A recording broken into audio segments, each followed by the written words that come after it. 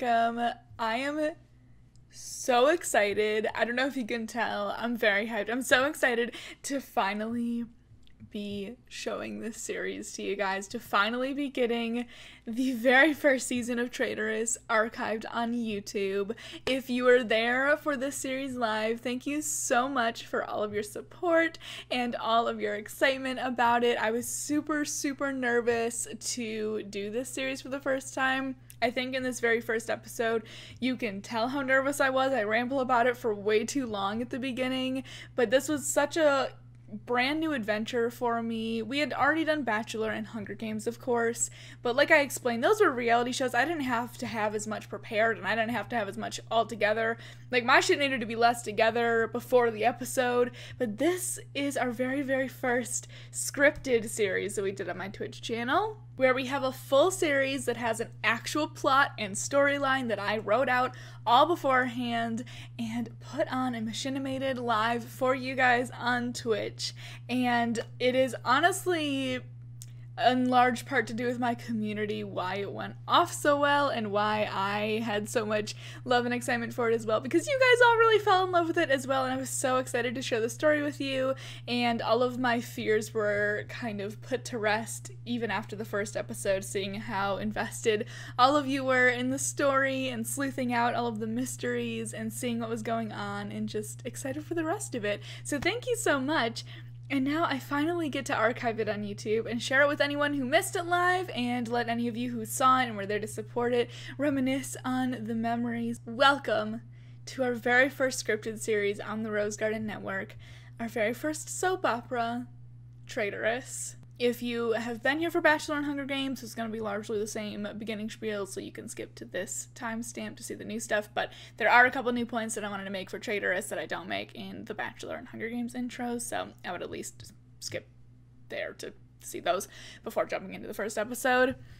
But our normal spiel, these are Twitch streams. As I was saying, these are not like Let's Plays that I filmed strictly for YouTube. And so this series, it is less prominent than the other ones because I am looking at chat less. Again, it is a scripted show, so I kind of had chat covered during the bits of the episode, and I was just reading through my script.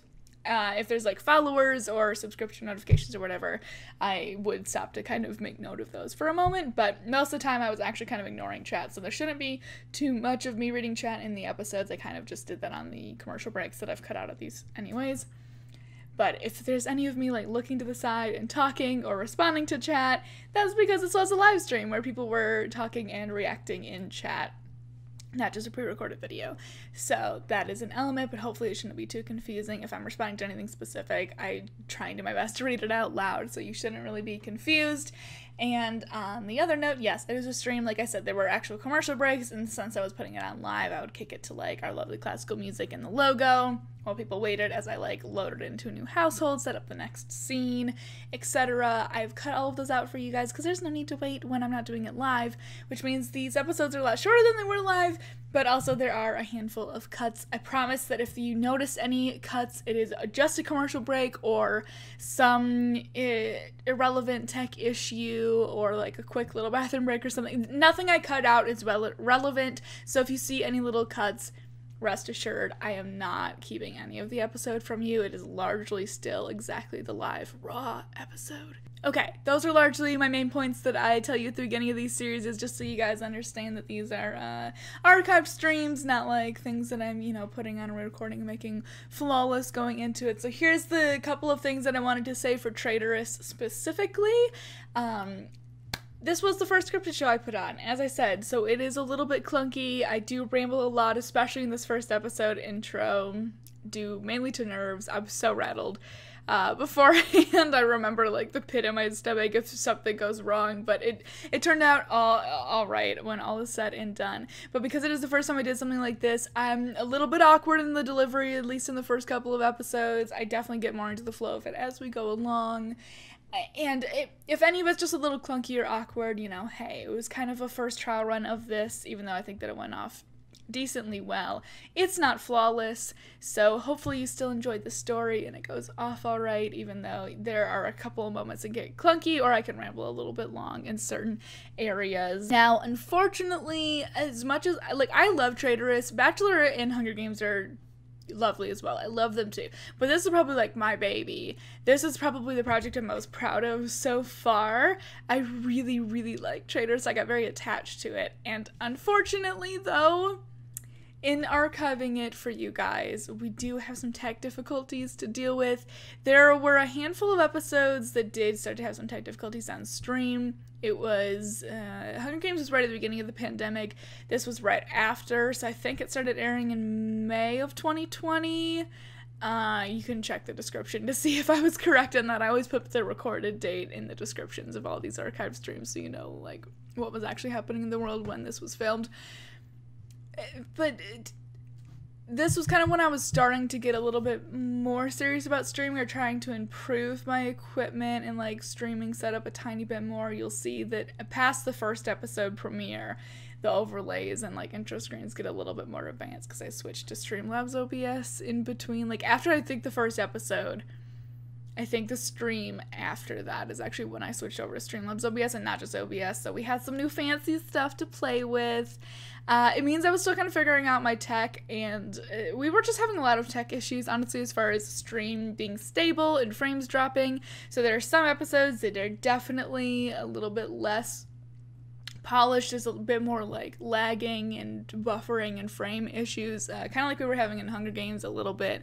I don't think that it gets in the way of the story too much. I tried not to say too many relevant things when that was happening. I know that the finale episode, obviously a bit ways away, it'll be uploaded as soon as I can, but the finale episode I know was unfortunately kind of a train wreck. I think all the story got out, but Sims was lagging so much. It was a bad day for Sims, and I was pushing it with how many Sims I was trying to put in a household, to be fair, but it was really clunky. I believe that the audio was okay on it, so you hear the whole story, but the visuals are not great. I would really love to remaster that episode at some point. I have plans to reshoot that, just to make it a bit more of a smooth look for the finale, because I'd like to have like a clean copy of it available, and I wanted to do that before I got all this archived on YouTube, but I unfortunately didn't have the time to refilm the finale with whatever's going on in my life at the moment before I wanted to get this up, because I wanted to get all of this season up before I started season 2, which means unfortunately one of the projects that I didn't think was 100% necessary that I kind of cut from my schedule was remastering that finale episode. That will be coming at some point in the future. My last note here, I promise I'll stop rambling and you can get to the episode in a moment. The last like tech issue comment that I need to specifically point out for Traitorous is that on stream we were all good, people watching live, but if you don't know, Twitch likes to mute parts of your stream if there's any copyrighted music in it. I was just using kind of a random classical music playlist, and it seemed sort of hit or miss on which songs it would try and mute.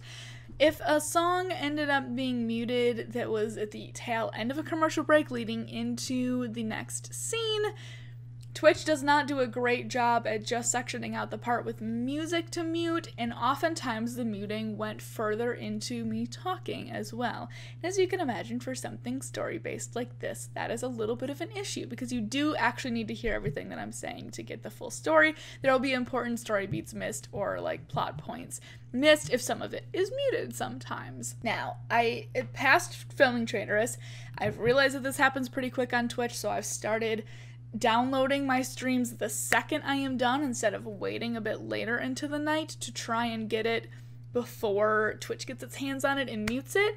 So that shouldn't be an issue in some of the future stream series, but this one, unfortunately, the only copies I have of some of these episodes have important story parts muted.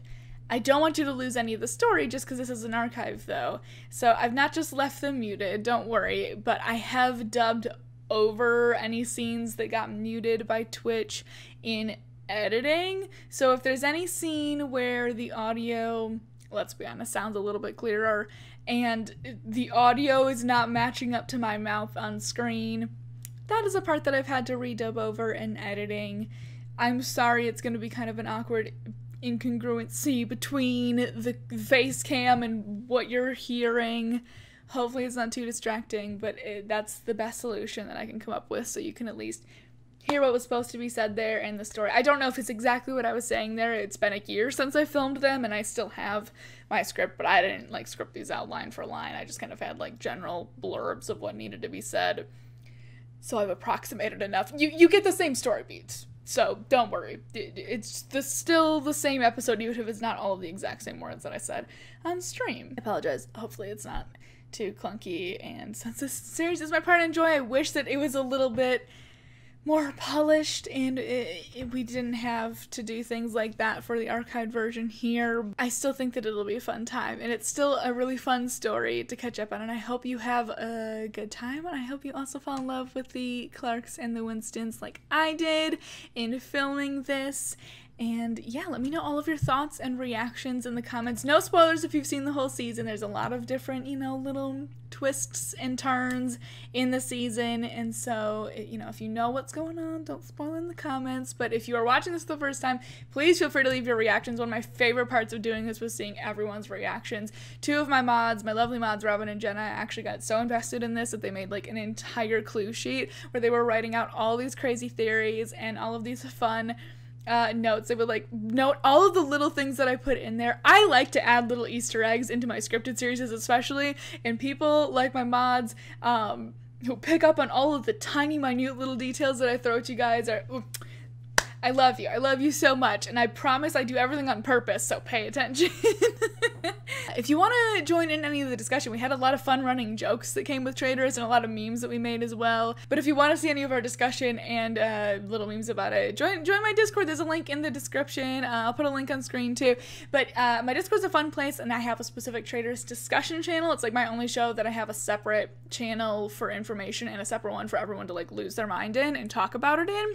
There's a ton of fun, crazy spoilers galore, be warned, but there's a ton of really fun memes and stupid jokes that we came up with in there at the after party podcast we started because there was so much chatter about it. We just ended up doing like a voice chat podcast after every episode where I would just cackle at all your guys' wild theories as you screamed at me about what happened in the episode. Okay, I will stop rambling about this. I'm sorry, I'm just very passionate about this project, but without further ado, I will let you get into all of the drama of our first soap opera, and here you go. Here is Traitorous Season 1. Get boned up on your plot points, enjoy it, have fun, get invested, because Traitorous Season 2 will be coming to a screen near you very soon. But for now, here's Season 1. Guys, I'm nervous. I'm genuinely really nervous. I'm excited. I have so much planned, and I really want to jump into it, and I'm so excited to reveal like all these plots I have had in my head for a couple weeks over the course of the next couple months, but we're just getting started tonight, and so I'm very nervous to jump in since it's the first time I'm doing a show like this. So this is my beginning disclaimer of I don't know exactly how the pilot's gonna go. I think it should go pretty well, but pilots of shows are always rough, So I've never done a show like this. Like the reality shows, I don't have to plan that much. I kind of know what's happening. I can just jump in and let the Sims do their thing. This is very scripted, and Sims don't like to be that scripted. And so if they do things that they're not supposed to be doing, we're just going to cheat it away and count it as non-canon, okay? It's going to be a little less loosely structured than other things. And if it's a little clunky the first episode as I figure out if the way I want to do it will actually work or not, then I apologize, but I'm trying this out. It's a new format, it's a new thing. Yeah, maybe lots of retconning. Fingers crossed we don't have to do too much, but that's my anxious preface of first episode might not be perfect, and we might be changing some things of like how it runs for the next one. I'm also not exactly sure how long this is gonna go. I'm hoping it's not too short nor too long. I will try and fill space or like ramp it up if it seems to be going too long or short. Yeah, hello everyone. Hi, here I'll say hi to all the people that I've noticed are here. So hi Robin, Jenna, Zay, and Marty, and I mean Gav, of course. I knew you were here. Gav knows what's happening though, so I'm not gonna expect him to talk that much. And hello to anyone else that you guys have watching if you have them in your households. I've seen some of you say that you have some other people watching with you, which I appreciate. Hello Annalisa, hello, and Michael and Jonah. I know you're probably there too. Yeah, okay, I'm stalling now because I'm really nervous, but Oh, the other thing is it might be a little different than other series because I'm going to be probably checking chat less and talking to you guys a little less as I go through it. Hopefully the format isn't too weird. I'm not going to like voice act this or anything. I'm just going to kind of narrate and talk you through the conversations and like events that are happening. Sort of like I've been doing a little bit on 100 Baby Challenge and Barriacy if you've been watching those. And I've been kind of trying to implement some little plots in there and just sort of talking through them. That's kind of how most of this show is going to run. Excuse me. So let's jump into our pilot. Our pilot's going to be a lot of exposition and getting to know people. So it might not be the most dramatic episode, and I promise you guys drama. Don't worry, it's coming, but we got to ramp up to it, you know. The first episode is going to be getting into things. You're going to meet everyone. I've been giving intros to all of the people, the main players in the families anyways, on my Discord. If you're in the Discord, you should totally go check those out to just kind of let those names and faces be in your heads. But don't worry, we're going to introduce you to everyone all over again in the first episode. I have my wine here, which I'm probably not going to really drink, but it's more appropriate for the event, you know? I'm so excited. It's such a new thing, and I don't know how it's gonna work. I don't either, but okay. Let's jump into it. Are we ready? I don't know if I should have background music for this beginning bit, but I don't. But it's okay. We're just gonna go ahead and head on in here. All right, you guys ready? Let's go ahead, jump on over to the game. Let's jump in. So, where we're gonna start, where we start tonight is not present day. We're going back in time a bit, as in 56 years. So, it is 1964, and we're gonna go ahead and take a little look in on a young Robert Winston and a young Justin Clarke. Now, these two have been in business school together for a few years, and they've just graduated, and they've just gotten their first big gig working at a really fancy private security company. That's a little different than how we are used to it today, of course, because it's the 60s. We don't really have all this fancy computer tech, but they kind of run a security place. They provide bodyguard services to some pretty big families and companies around the town. And they've kind of been friends. They were friends in business school and sort of had a friendly rivalry, you know, a little competition for grades here and there and such, being in similar classes. But now that they've both gotten hired at the same company, the friendly rivalry is kind of kicking up a little bit. So it's gotten a little less friendly. It's a little bit tense, but nothing too serious quite yet, you know. Things are about to ramp up a little bit, though, because the two just went on a big job. We have Robert Winston, the brunette in the back there, and then we have Justin Clarke in the front. And they're looking over their reports, not really talking as much in the morning, not bantering as much, because Mr. Robert over here just got a pretty big promotion in the company, one that they were both fighting for. They were both just on a really big job for a big bank in town, one of their biggest clients, and they actually stopped a big robbery. Justin was the one who actually headed up that operation, and he was the one who really led the charge on stopping the criminals. So he's a little miffed that Robert got the promotion over him. But Justin's actually going to go out and check the mail here. Their boss isn't quite in yet. He's usually a little bit late, but he's going to go ahead and head downstairs and check out what's down at the mail in the morning, you know, get their packages and such. I did not build this. I did build the main houses for the families once you see those, but this is from the gallery. I did not have time to build an office for them because we are not going to be here for too long. Well, where did he go? There we go. So he's going to go ahead and walk outside, ignore the cereal downstairs, but what is this? He's going to find a little package out here in front of the door, and it's actually addressed to him. He rarely gets mail to him and not just the business, but this says it's to him and to read it in secret, and there's actually a little note scrawled inside here, so he's going to go ahead and read this. We're going to pretend he's reading it, but this note is actually a little bit of an anonymous tip. It's telling him that, you know, you're probably confused that Robert got the promotion over you. Well, Robert actually went behind your back and went to your boss and took credit for the entire operation where the robbery was stopped. So that's why he got the promotion over you. You let him write the report, and he actually said in the report that, yeah, the whole thing was his lead. He's the one who was actually the one who took down the criminals, which is not what happened. And so, obviously, Justin is going to be really irate about this, and I think this is when the rivalry, it's going to boil over a little bit. This has kind of crossed a line. It's finally, like, actually taken a promotion and money away from Justin. He's going to go rip in to Robert and be like, what the hell? Like, I just got an anonymous tip from someone that you went behind my back and, like, lied to our boss about what happened. You know that is not what went down. You know that I was the one who literally did all of the, like, the job. You were basically just my henchman out of that. And you know that I've always been better than you at this job anyways, and that I deserve that promotion over you 100%. If you would stand up here, you know. I mean, I don't think this is what Robert was expecting. They usually do kind of banter a little bit in the morning, and this is a little more than their playful banter that usually goes on when they first get in the morning. Oh, mother fucking welcome wagon, go away. Anyways. Sorry, we're not taking new clients right now. We're actually closed. I know we're usually open by this point in the morning, but there's some personal business that we need to attend to first. So here, we'll get them in an actual fight now. This is what I mean by things might be a little janky in episode 1 or throughout. Sims don't listen. There we go.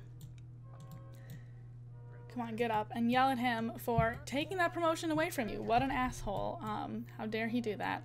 And you know what? Robert's gonna go ahead and yell right back because he's not really one to, like, take that kind of treatment from anyone else, even his kind of, like, frenemy up until this point. He's gonna go ahead and insult him and be like, what are you talking about? Anonymous tip? Like, what do you mean anonymous tip? We're in private security. Like, why would you just trust that? Like, it's a random, like, piece of paper that you just got in the mail. What the fuck are you talking about? Like, that's not actually a really reliable source. Why would I do that to you? Like, I know we've been competing and stuff, but of course I didn't do that. We're gonna just have them go ahead and... Can they argue about career, maybe? Yeah, argue about career. Let's do that. And Justin's just gonna be like, why wouldn't I believe it? Like, you've been after me for, like, years. Like, you're the one who kind of started this little feud anyways. You're constantly, like, making cutting comments around the boss, and I've just had it. Even if, like, I didn't get this tip, I would have figured it out. I would have, like, known that that's how you treated me, and I'm really tired of it. I'm tired of, you know, if that's how you want to play, then that's how we're gonna fucking play. Like, you want to play dirty, I'll play dirty too, okay? And this is really where their, like, friendship pretty much ends, and it turns into, a real, hate ship? They become real enemies here, and that's, like, the final straw that, like, broke the tension and made them, like, truly hate each other. And whether it's petty or not, that this feud has kind of continued throughout the years. So as I said, this is 1964. This is 56 years ago. They're old men now. They're in their 80s, and they're definitely still having the same old arguments. They are still enemies, and they have some families of their own now, but they have instilled the hatred for the other family name in all of their children coming up. They both own their own private security companies now that are more like the ones that we're used to seeing in the modern age. Present day will be set in 2020, but everyone knows that the Clarks and the Winstons hate each other. I don't know if everyone really knows where it stemmed from, but that's the real origin of their fight. And they try to avoid each other if they can, but it's really their families that are more in the public eye than they are now, and that are still feuding until this day. And those are the stories that we're going to be covering in this series. We have seen the day that things boiled over from more friendly rivalry to true nemesis. Justin Clarke and Robert Winston have never really ceased that rivalry in the years to come. We now cut to 2020, present day, 56 years later, and Robert Winston and Justin Clarke are still as at odds as they were as young men.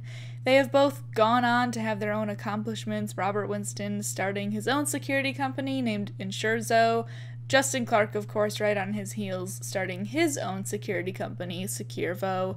Both of them esteemed companies, but absolutely at odds and trying to one-up each other at every single turn.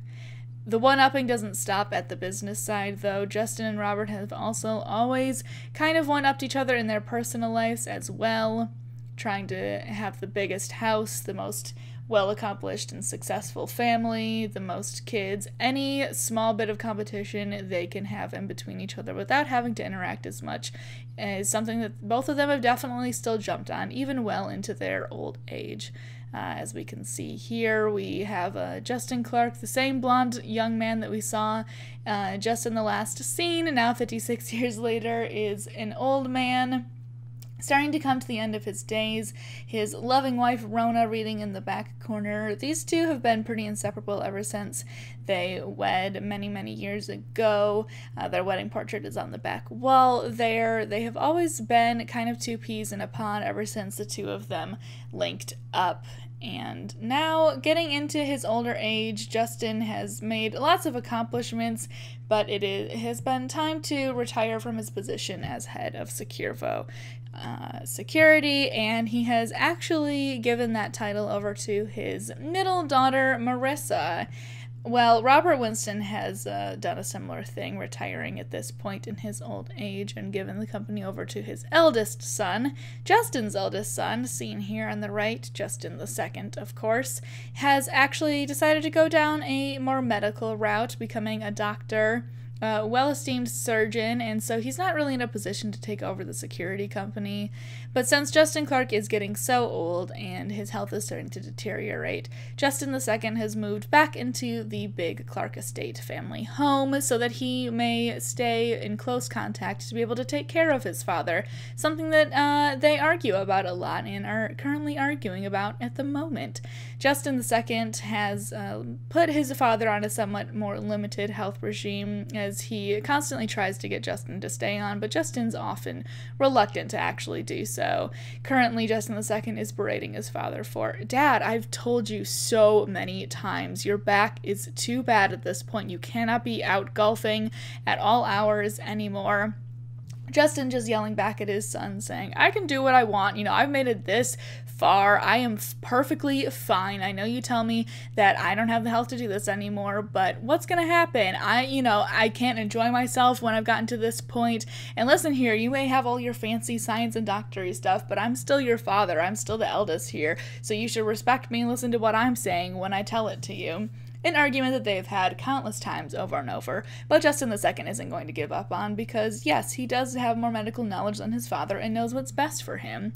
And of course, as this conversation often ends up going, Rona, staying out of it for the most part until things begin to get more heated, is going to come over and interject, as she often does, since no matter what, whether he's in the right or the wrong, she tends to stand behind her husband. So she's going to come over and join the conversation as well, joining in and backing up Justin's side here, telling their son, "Listen, sweetie, your father is right.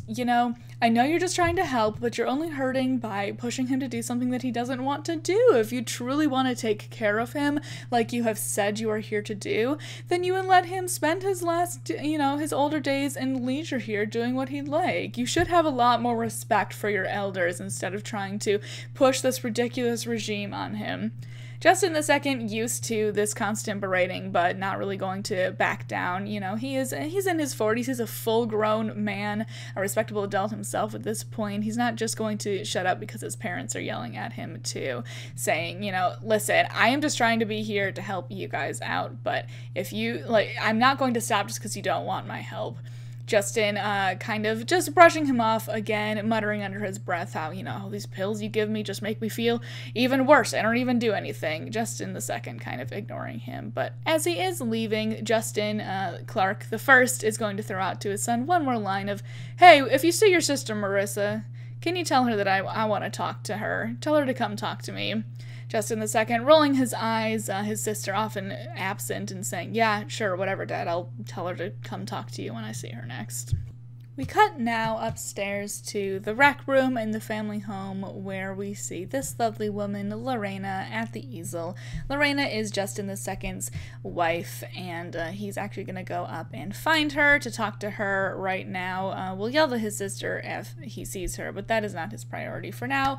Justin II's going to go talk to his wife. Just starting out in her painting career, so her kids are all out of the house now, or well, metaphorically. Christopher still lives in the house, her eldest son, in the family estate, but her daughter's off at college, her youngest child, so she is usually just preoccupied with being a mother, but that's kind of a role that she doesn't have to fulfill every second now, so she's sort of exploring new hobbies. You know, she's trying to find what she wants to do in life. She didn't really have too, like, strong of a career before she met her husband and just became a mom, so this was like a new opportunity for her to get, like, a new lease on life and figure out what she wants to do, you know?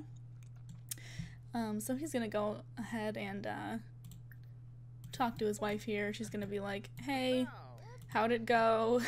Like, I know that you never really like having to go tell your dad not to do something, but I appreciate how much you care about your family. Here, I'm gonna actually have her stop painting so she'll talk to her husband here. Let's get a better frame. Sorry if I cut them off, like, I'm trying to, like, work with this. Oh, what the fuck did you two just do? I'm trying to work with the framing that I have on OBS here, so I apologize if anything gets cut off. But, he's like, yeah, you know, it didn't go great, as usual. He told me to fuck off, basically, but, I'm used to it, and you know that I'm not gonna stop, you know, I'm gonna take care of him, so same tune, different day, you know? So I'm just gonna be like, yeah, oh look, she's autonomously expressing fondness. Perfect, that's basically exactly what I wanted you to do. You know, she's like, oh, like, the way you care is one of the reasons that I fell in love with you, so good on you for persisting. His sister Marissa that he's supposed to find is actually gonna go ahead and come in the room. She heard Justin II coming up the stairs, so she was gonna finish up whatever she was doing and go ahead and head into the room to go basically ask the same thing of Justin and be like, hey, how'd it go? Did Dad yell at you? Let's just discuss interests. Where is she? There she is. So this is the middle child of the Clarke family, Marissa. And she's actually just been given the oh, Jesus Christ. Sorry, the walls are kind of annoying. I'm working with it. So this is Justin's younger sister, the middle child. She's quite a bit younger than Justin II. They had Justin II, like, really early in life, and then they waited almost 2 decades to have another kid. And that's Marissa, and she's only 36, but she has already been given the title of CEO for the security company, Securvo, that Justin started and had been running for a long time. Here, I'm gonna actually have them go ahead and chat over here a little bit so we can see them a bit better instead of them congregating by the wall. But her and Justin II, like, they aren't super close. They kind of have, like, a weird business relationship almost. You know, they're siblings. They kind of they communicate in just very, like, logistical terms most of the time, but sort of stay out of each other's personal business much. But it's kind of the same conversation that Justin II and Lorena just had, you know, talking about how stubborn, like, their dad is, but they're all pretty stubborn and, you know, don't really give up easily when it comes to whatever they want to do. So Justin's gonna go ahead and tell Marissa that their dad wants to, like, talk to her, though. He said on his way out of the room that he wants to speak to her. She's just gonna be like, oh God, what now? Like, what does he want to talk to me about now? He's been on my back about acquiring the business so much. I just don't want to deal with it anymore, but whatever. It's gonna be worse if I don't go down there, so fine. And before she leaves the room, we're gonna go ahead and here, I can't, it's not letting me share a secret. He's gonna hug her, though, and just whisper her in her ear and be like, hey Marissa, you might want to fix your smudged lipstick a little bit before you go in and talk to Dad. Like, I'm not gonna ask, but you might want to fix yourself up a little bit.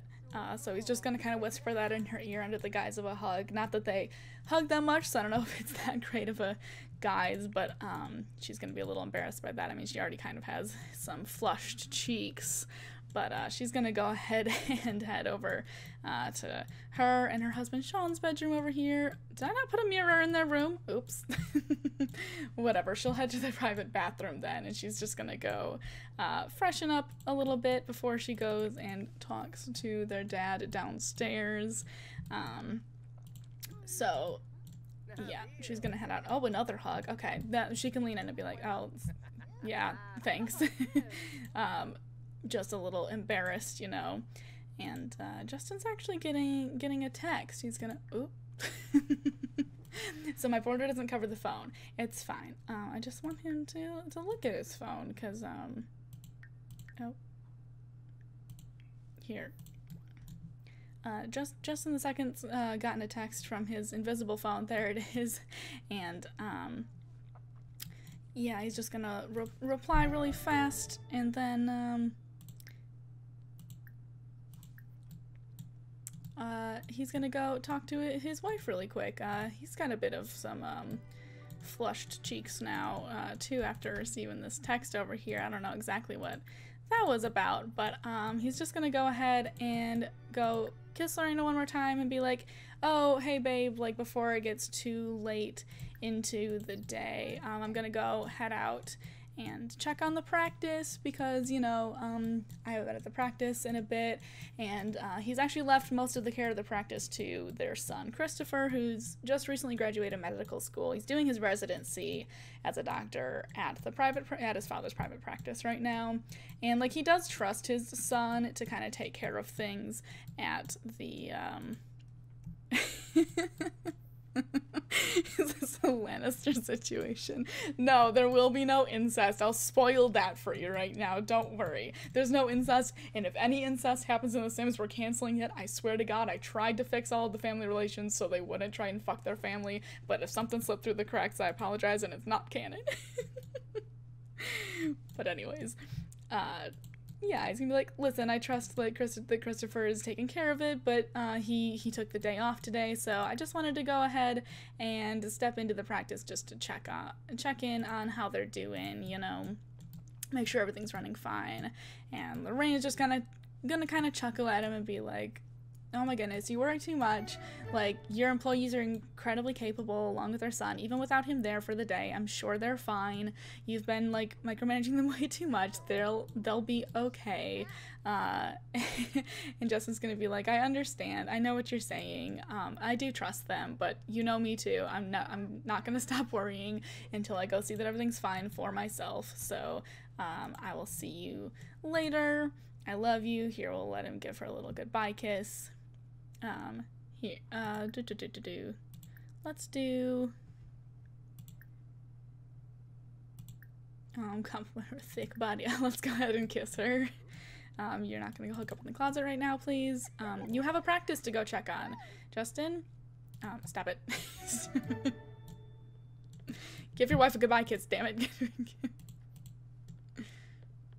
Oh my God, they're about to go hook up in Marissa and Sean's closet too. Yikes. Drama, but no incest. 100%. I will tell you that. So yeah, there you go. Give her a big ol' smooch goodbye, and then Justin the second is gonna go ahead and head out. You know, he's like, I'll be back in a couple hours. Like, I'll bring some dinner home with me. You know, I'm just gonna have him head on out here. So as he's doing that, we'll let Lorena get back to doing her painting here. Resume large painting. Let me make sure they actually stop interacting with each other after that big old kiss, and then we'll check back in with Marissa. I think she's done freshening up now in the bathroom mirror, so she's gonna go ahead and go see her parents since her presence was requested down in the master bedroom. Alright, go ahead and head down. Let's chat a little bit. I mean, I'm glancing when I can over here. Well, Marissa makes her way downstairs. I can give a tour of the house at some point. I just have, like, people set up for different scenes, so I'm trying to, like, keep things cut in the house instead of showing the whole thing.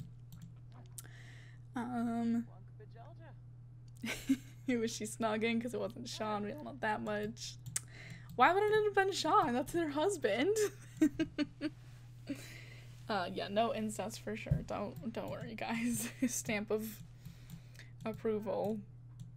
Okay, so here we go. Marissa's downstairs, and she's just, here, we're gonna, if you see me cheating any emotions, just ignore it. I'm trying to hide the menus as best I can to keep this as the illusion, there, but, I'm just gonna make her, a bit tense, you know, she's annoyed, she doesn't really want to go talk to her father down here.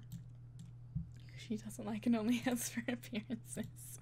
Oh my goodness, but girl has a lot of flirty. What's going on? Why isn't my... Excuse me, game. Okay, well, for some reason I can't get rid of the moonlets. Let's pretend she looks a little more tense. Her cheeks are just a little still flushed from whatever she was doing before, okay?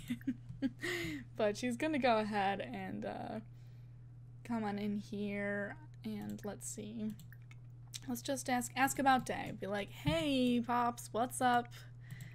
Justin said you wanted to talk to me. We're gonna have her mom go ahead and sit down here too. Oh look, they're gonna give a little hug. They don't have too bad of a relationship either.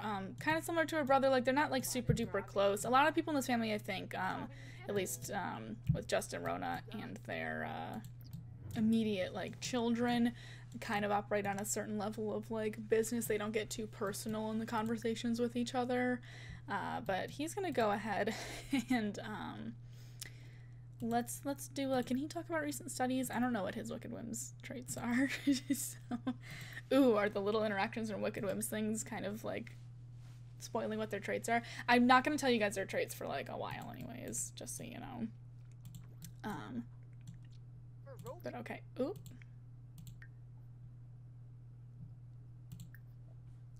Sorry, don't worry about that. I didn't realize some people were autonomously given jobs by the game and need to be at home right now. But anyways, he's gonna rant and rave at Marissa a little bit and be like, yeah, I wanted to talk to you, so I checked the business accounts a couple hours ago this morning, and they're like a couple % off from what you told me that they were supposed to be right now, and so I just wanted to check in and be like, what is up with that? Why are the numbers not exactly what you told me they would be when we spoke yesterday about Securvo? And kind of like Justin II and his dad, arguments like this, I think, have been happening between them a lot in the past year or two when Marissa's been running the business, and she's definitely tired of hearing shit like this. It's gonna be like, Dad, please, I thought we talked about this. I told you to stop checking the business accounts. You gave the CEO title and ownership of the company over to me. I don't even know how you still have access to those accounts. You put me in charge of them. You should trust me with that. So, like, stop meddling. Sometimes things change. Sometimes I am a couple numbers off, but everything's fine. Don't worry about it. Stop. Just let me handle it. I know I'm young, but you gave me this business for a reason. You knew that I could handle it, so let me handle it. You know, look, she's even like mocking him. Here, try to calm down, because he's really angry with her right now.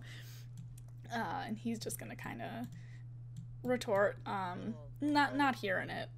Just like how the conversation with Justin II went, and say, listen, when I was in charge of this company, chew out. Yeah, we'll have him chew her out. When I was in charge of this company, my numbers were never off. Like, every single day, they were exactly what I projected them to be. There was zero discrepancies, and yeah, I gave you this company when you were really young, but maybe that was a mistake, so you better, like, shape up and figure out what you're doing, because I don't want you running this family into the ground. Maybe you should spend a little bit more time focusing on your employees at this huge company instead of off sleeping with that idiot husband of yours, which you didn't even fix your disheveled clothes very well before you came in here to have a talk with me, which I think she's kind of embarrassed about that. I think she didn't really realize that, you know, like a couple buttons on her shirt are like still a little undone, you know, she just looks a little disheveled, so I'm just gonna actually make her embarrassed. Well, her horny mood's still really pushing through, though. Her mom's gonna go ahead and jump in a little bit. Again, with this conversation as well. It's very, very similar to what the conversation with Justin the second. She's just gonna insult her and just be like, yeah, you do seem to be a little distracted lately. Maybe you should listen to your father more and actually take care of our company. Don't run our family wealth into the ground. I told your dad that maybe we shouldn't trust you so young and wait a few more years. Just because you did business school really fast doesn't mean that you're smart enough to run an entire company on your own. Maybe you should just let what your father's saying to you sink in a little bit. And I think Marissa's about had enough after that, you know. So she's just gonna go ahead and, I wish I could make her angry. I wanted her to snap away. But I can't get rid of her flirty moods. Furious. She's furious. her moods are in the background at least. It's been a roller coaster of emotions for Marissa here, but she's really tired of the family doubting her. She knows what she's doing. She knows how to like take care of this company, just because it's not exactly how they would do it. She's just fine. She knows she's fine, and so she's just gonna go ahead and stomp on out of the house here, and she's just gonna go for a little walk to cool down, you know.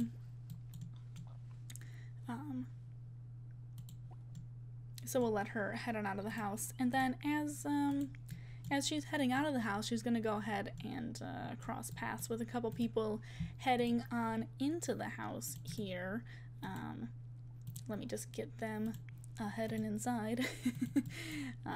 Hopefully they will cross paths like I'm planning.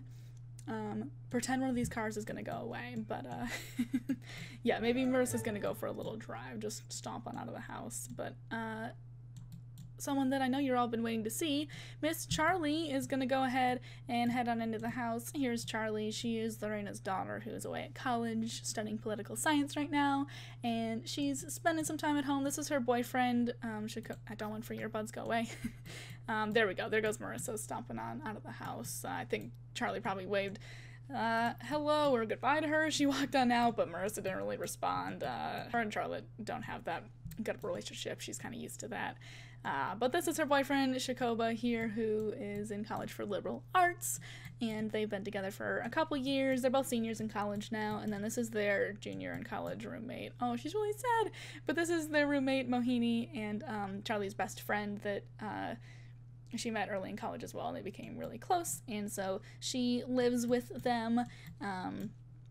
The grandparents aren't too happy necessarily about the way Charlie kind of presents herself, you know. She dresses kind of skimpy, she has a lot of tattoos, and they aren't really happy that she lives with her boyfriend in college, out of wedlock. Who knows what they might be doing, you know, but they figure since her best friend Mo also lives with them that it can't be getting too risque in the household, so they kind of make snide comments about it, but they let it slide. These three are just home for the weekend for a little bit. They're just home to do some laundry. Lorena, Charlie's mom, is more than happy to let her boyfriend and her roommate and best friend, I guess they're both her roommates technically, more than happy to let them come home and do their laundry as well. So I'm just gonna have Charlie go ahead and head on up. She's like, hey guys, I'll meet you in the laundry room. I'm gonna go say hi to my mom real fast, let her know that we're here, and I'm just gonna send Mo and Shakoba over to the laundry room, actually. Here's the little butler's quarters over here, right next to the laundry room, so we're just gonna go ahead, send them in here, and then we're gonna head back outside. We'll talk to them in just a minute, but I'll catch up on chat probably when I head to commercial break. Okay, I want to keep rolling on this plot here. We're gonna go ahead. This is Marissa's black car right here. So let's pretend that she gets into this car. EA, give us transportation. We're gonna have her just go ahead and stomp down the road. Let's pretend she got in the car and drove away, though. If we go ahead and head on across the street, though, as Marissa goes away to let off some steam for a bit, you know. Okay, this is going way too slow. If we head across the street, though, right on over here, we have said husband, Sean, and their adopted daughter, Madison, over here, taking a little fishing break. So they've been out here fishing for a couple hours. Doesn't look like she's really caught a fish there, but I think they're both having fun. Oh, he's feeling pretty confident, though, teaching his daughter how to fish. So they're pretty close, actually, even though, you know, Madison is adopted and her mom doesn't necessarily pay the most attention to her. At least, her dad is pretty close to her, though. I'm just gonna... One second. Okay, there we go. I need someone out of the driveway that's supposed to not be at home right now. So yeah, they've been out here fishing for a bit, enjoying the beautiful weekend afternoon together, you know, bonding, and Maddie's gonna glance over the house and see her mom, like, stomping away, you know, and be like, yo, why is Marissa so angry? Like, what's she doing? Here, let's actually get them into conversation here. So yeah, she's gonna be like, why is Marissa so angry? And her dad's gonna be like, Maddie, what have I told you? Like, don't refer to your mom as Marissa. Okay. Here, we'll have her just complain about parents, actually. Like, she is your mother, don't call her Marissa, and I don't know why she's so angry. She's angry a lot of the time, okay? You know this. Oh, as he catches a really big fish. Let's stop their fishing. We'll get them in a conversation. They're gonna take a little break. It's been quite a long time. And she caught a little minnow too. Look at that. They're both learning. They're growing and improving their skills. So she's gonna be like, yeah, I know you've told me not to call her Marissa, but maybe I would call her mom if she acted more like my mother. She's not even my real mom anyways, so why should I? And Sean's gonna be like, listen here, okay, I know, but I'm not technically your real dad, and you call me dad, so you can't use that excuse, first of all. And second of all, you know that she has a lot on her plate, that, you know, she's upholding the family name and everything, and she's really stressed out, and so maybe you should cut her a little bit of slack. You know, she loves you. She wouldn't have adopted you if she didn't want a kid and didn't love you, so, like, just cut her a little bit of a break, okay? Like, I know you guys aren't very close right now, but you'll grow close in time. Maddie's not having it, though. She's like, okay, yeah, sure, like, she's never acted like she loves or cares about me like you do. And circling back, she's not gonna really let Sean get off of the topic that she wanted to get to. She's gonna be like, hey, speaking of real mom, have you given any more thought? Have you asked Marissa about maybe trying to find out who my birth mom is? And Sean's gonna be like, I told you. Like, as I was just saying, she's got a lot on her plate right now, you know? And you know what your mom always says, if it ever comes up, that she just became the CEO of Securvo not that long ago. She has a lot of pressure on her in the public eye, you know, being the new head of such a prestigious company and being so young and, like, a young woman at that. A lot of people are doubting her, and she can't have anything that looks bad in the public eye right now. You know, she thinks that the public will assume that she doesn't treat you very well if, you know, you don't really care and want to try and find a different mother than her. She just thinks that'll reflect badly on her in the public eye right now. You know that she doesn't want that. So just give it some time, honey, and, like, just bring it back up again in a bit. I don't know, maybe another year or two. What's the rush? Like, you have a wonderful life here. And Madison's just gonna be like, I asked you if you could at least ask her, though. She doesn't listen to me. You know she hates me, or at least I know she hates me. And she, you know, she's at least will entertain a conversation with you more. Sean's gonna get a little sheepish, too, and be like, no, I haven't really asked her again yet. You know, she's been stressed lately. She has a lot on her plate. I've not really wanted to bother her with it again. You know, it upsets her, and I don't want to stress her out more. And you know what, Madison, I kind of agree with her. Like, she does have a lot of scrutiny placed on her right now, and it wouldn't benefit any of us if, you know, if there's anything that looked even slightly bad in the public eye. Don't worry though. Like I'm sure your mom will let you look for your birth mom. And would be happy to help you for sure. Eventually, just please drop it for now, okay?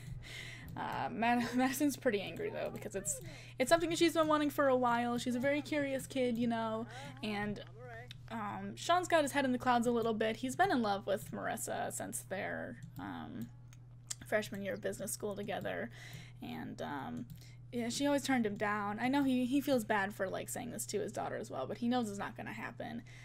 He loves Marissa and she has a lot of sway with him, but he pretty much has zero sway with her, and they barely talk that much either. Marissa's mainly married him because she needed a husband to appease her parents, and I think Madison's even more aware of that fact than her dad is, and she's pretty aware that she was adopted because her mom is infertile and her parents were pressuring her to get a kid to carry on the legacy. And so she's never really felt a connection with Marissa and has just been really anxious. As she's growing up, you know, she's starting to, like, hit puberty. She's been wanting, like, a mother that she feels like cares about her a little more, and maybe her real mom does. And so she's been wanting to find her real mom so badly lately, and Marissa's just not having it. I don't think she entertains most conversations with Maddie. She kind of brushes her off as a kid and refuses to listen to her, but especially on this, because it's a more serious issue, and she's just like, get out of here, kid. Like, I literally don't have the energy to figure that out or, like, focus on that conversation with you right now. She's mad her dad won't even try, though. She's just gonna go ahead and angrily jog back into the house here. The child does take no shits. She's great. Again, sorry, I will catch up on chat and probably just respond, like, in text in chat once we go to the next short commercial break, okay?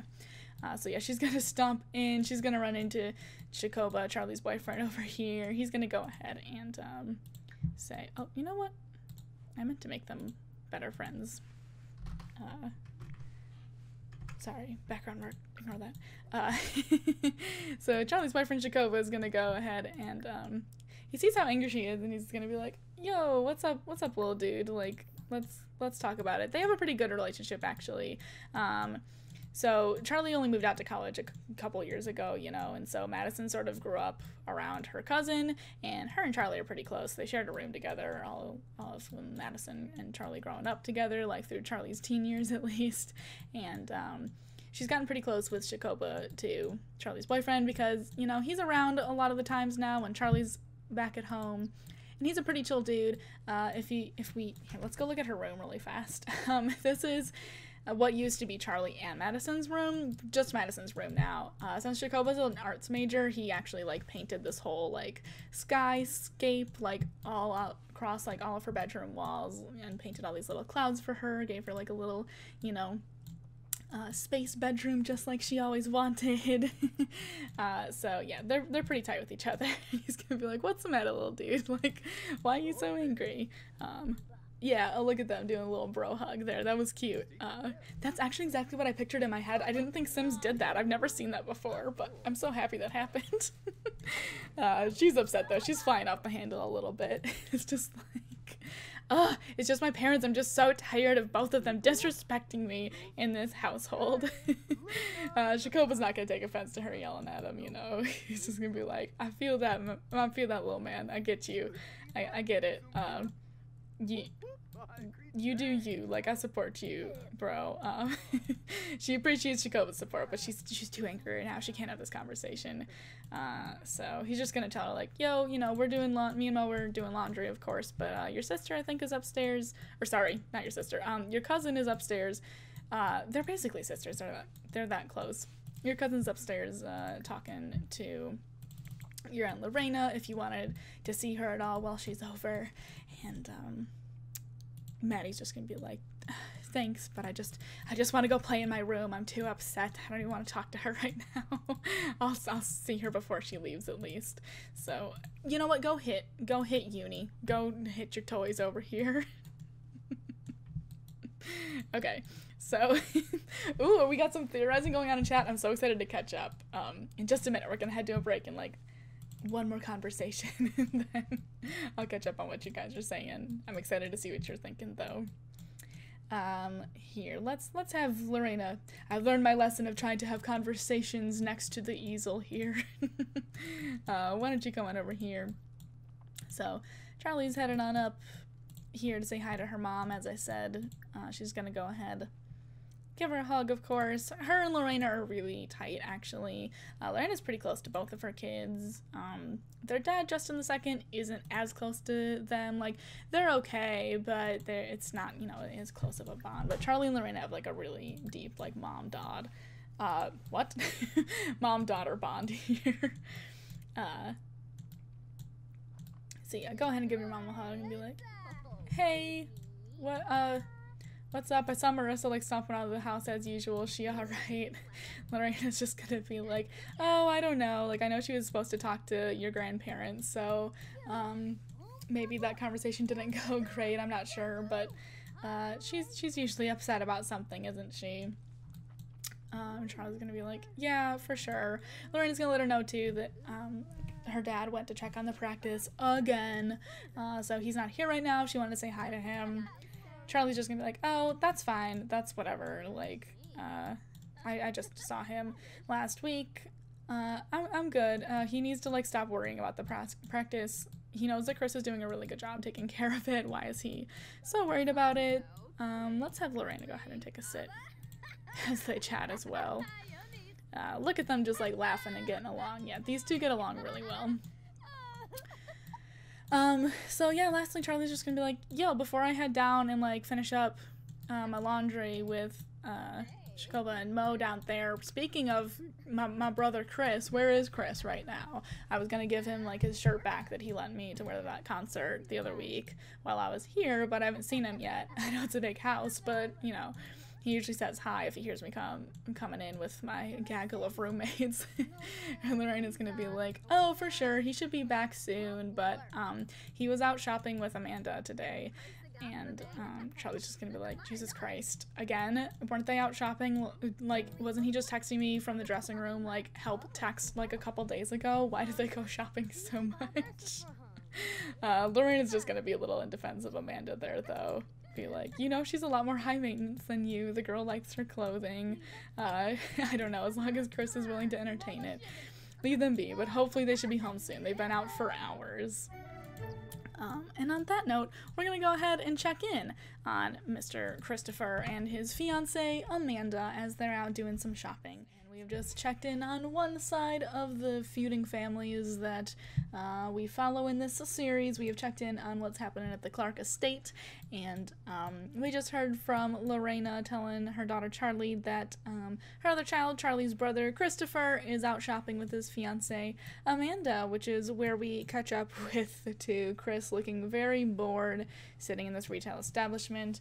Also, if you're just joining, I'm not checking chat too much while we do the series. It's a new kind of very produced format that I hope is going well and the people are enjoying, but I'll be catching up on chat in the little breaks, which we should be having another very short one in just a minute. This won't be, like, too long of a scene. But anyways,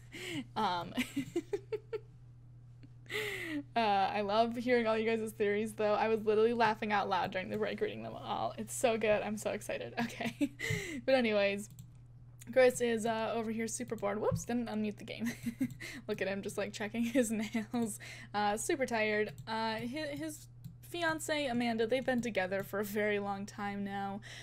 She's from another really prominent rich family in town, and he was kind of set up with her by the grandparents and sort of his parents. Lorena didn't care that much about, like, arranging him with someone prestigious, but his father, Justin II, wants to appease his parents, and Chris just kind of goes along with what the family wants him to do because he doesn't have much direction in his life so far. That's kind of the reason he's become a resident doctor to his father's practice. He's not really sure how much he loves being a doctor, but it's what the family told him he should do. So here he is, engaged to this girl Amanda. Oh, hi, Jeffrey Landgrab.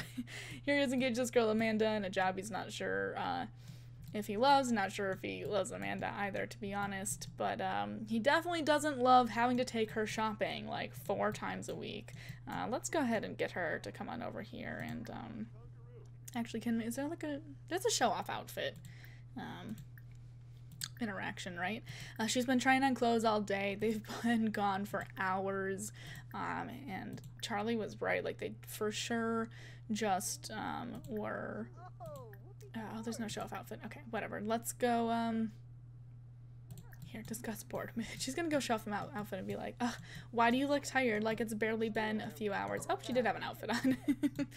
Looks like she took it off to come see him. She's been trying things on. Let's go have her try on something else, actually, then. But this is Amanda. This is his fiance of quite a few years now. I don't remember how many years I put in the Discord, but, whoop. It looks like he's complimenting her, being like, look, you look beautiful in everything, Amanda, okay? Just, can we finally get going, please? We've been here for 6 hours. We were just here 3 days ago. I don't care. She's gonna go ahead and try it. You know, just one more, like, I promise that I'm almost done. What about this one? Okay, I want you to, like, think I look hot, okay? I can't buy something if you don't like it. Like, you've given me, like, hardly any opinions all day. We're gonna actually have her, go whine half-heartedly at him and be like, Chris, please, I didn't bring you along to sit like a lump on a log and just like complain all day. I brought you because I want your input on things, and this is a partnership. I think this is an argument they have a lot, you know. She uses this is supposed to be a partnership. You've been with me for like a decade and you can't even like give me the time of day to like go shopping with me. Ugh, you're like really cute, because I don't know if I'd put up with you, like, if you know, continue to treat me like this. And he's just gonna kind of half-heartedly chuckle on back. They're finally about to check out, I think, though. So they're gonna go ahead. Let's purchase this outfit. I think she liked this one better. They're gonna both head on over here.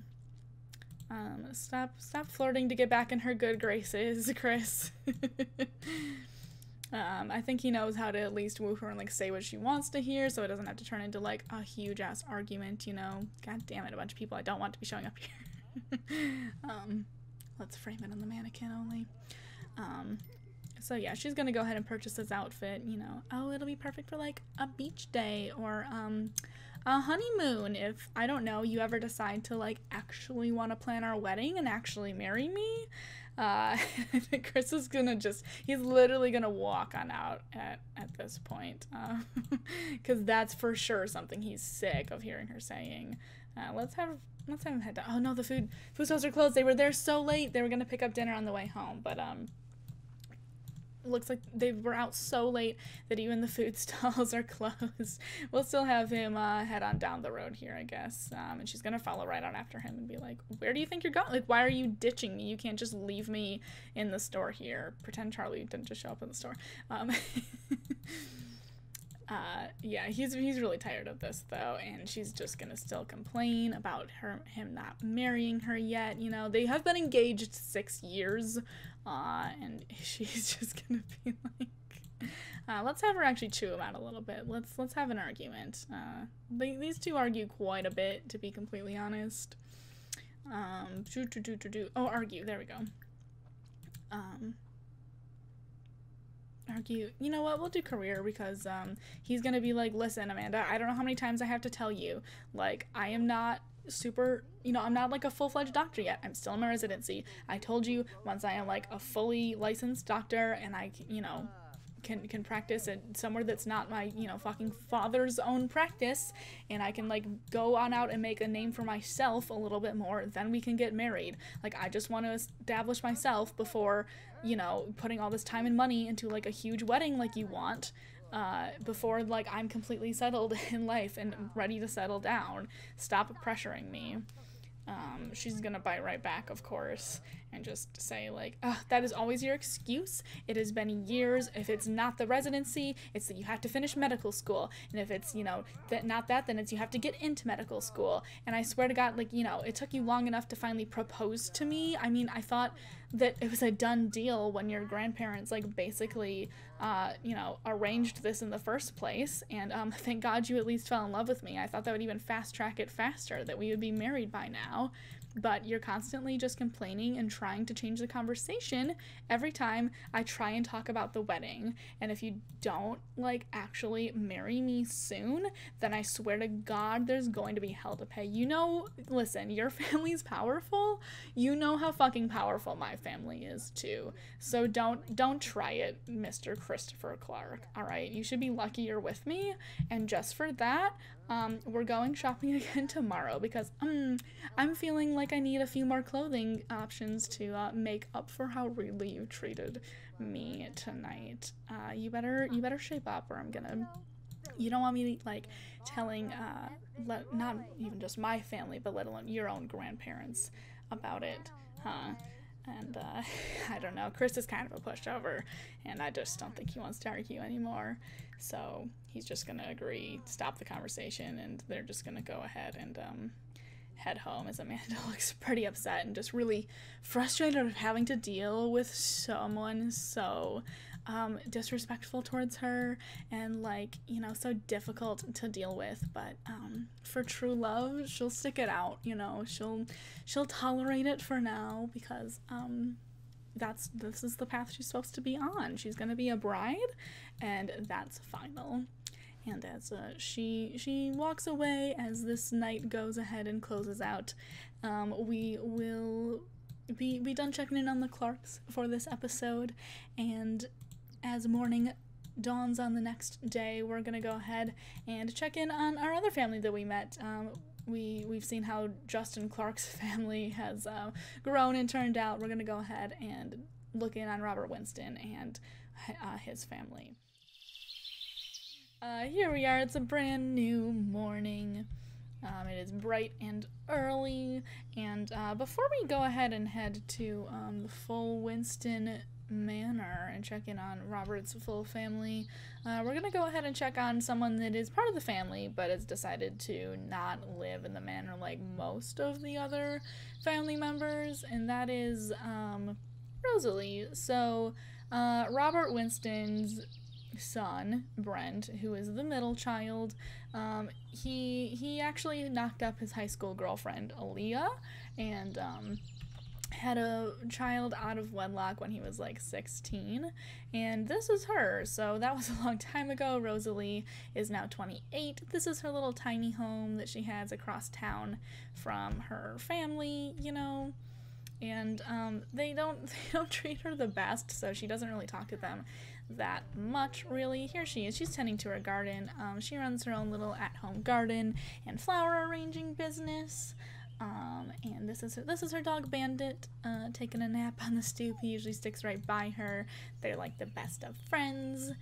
And she kind of has an okay relationship with her dad. He's a little distant just because he's a bit of he's struggled with drugs and addiction in the past, so he hasn't been the most present in her life. But the rest of the family, like her grandparents, like Robert Winston, her grandfather, and other family members, don't really pay much attention to her unless, you know, they can use her as in the press, basically, of like, oh, and look at our half black illegitimate granddaughter, we love her, so we're really good people, for sure. Like, they kind of really only use her to seem like really good altruistic people when they can, but when it comes to the personal lives, they kind of don't treat her like part of the family, so she tends to keep her distance. She's not a very materialistic person either, so she keeps to her own in this little tiny house over here. Oop, let's keep the walls up for this series.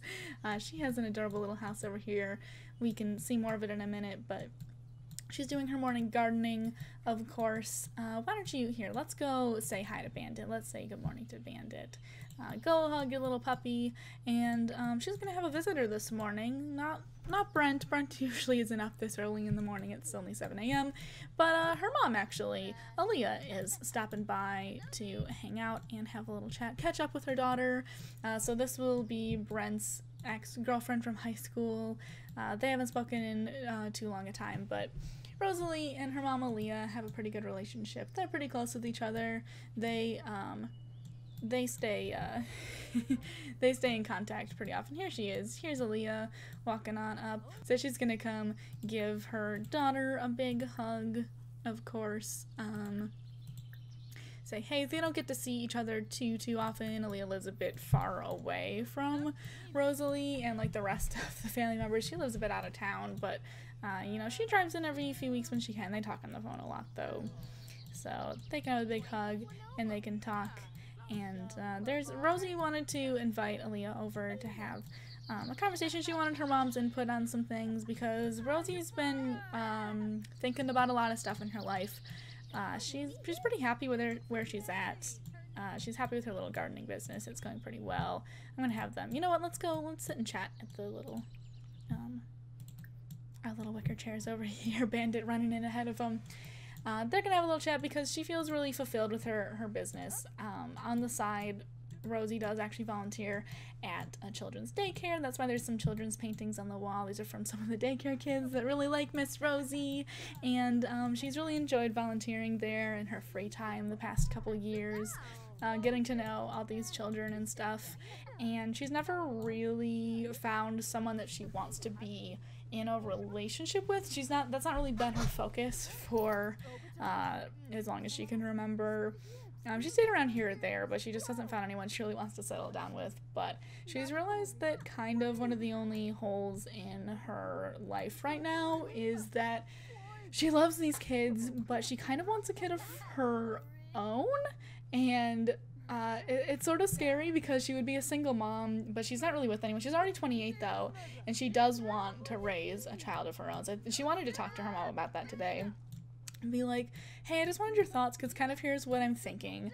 I really want a baby of my own, and I know there's a lot of options. I've been looking into things. Adoptions really expensive. Like, all the options are pretty expensive. Like, adoptions more expensive. I have found like a really reliable like sperm bank in town though, like a place that has a sperm bank, and they, you know, I've been talking with them and they're willing to like cut me a deal, like we can get on a payment plan or something. But I'm thinking of, yeah, just finding like the donor. They're supposed to be sending me the like booklet of samples. I don't really know how it works, but they're gonna be sending me like the stats of like the different people I can choose the like DNA from, I guess. And then yeah, I think I'm gonna get pregnant hopefully sometime soon. She's kind of awkward, so I think she's sort of stumbling through it, not exactly knowing all of the details about how it works, or like medical things, and not knowing how to explain it to her mom that well. But her mom's like, yeah, I know what you're talking about, Rosie, of course. And I think that's a wonderful idea. You are so caring. You've always been so compassionate. You always talk about your daycare kids with like such love and joy in your voice whenever you tell me about them and tell me stories on the phone about them. And like, you are so sweet, and I think that that is a wonderful idea. You would be a great mom, and I fully support you. And you know, I don't really have a ton of money myself, but I'm well off. Like, if you need any help, please let me know. I would be happy to help you, you know, in your endeavor. If you need any financial help or a babysitting, of course. Like, oh my gosh, wait, I'm gonna have a grandkid. I think it's kind of hitting her, you know, like, oh my god, I might have a grandkid soon. That would be wonderful. And Aaliyah's of course gonna support her being a single mom.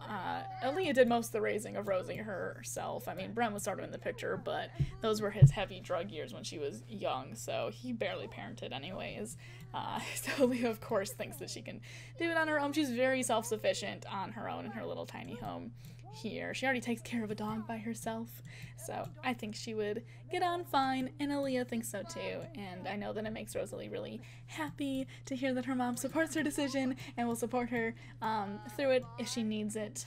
And as usually happens when Aaliyah's over here, the conversation is going to turn a little bit to Rosie's dad. You know, they are talking about Rosie, how she would be a single mom, and since Aaliyah is not in too much contact with Brent, but she knows Rosalie talks to him whenever he's around. She is, they're exes, but they don't hate each other. Aaliyah definitely still cares about him and wants to make sure he's okay.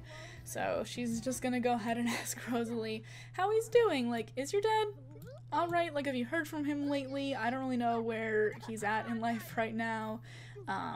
Do you, like, just is he okay? I don't need all the details, but, you know, I always like to check in and make sure that he's living and doing all right for himself.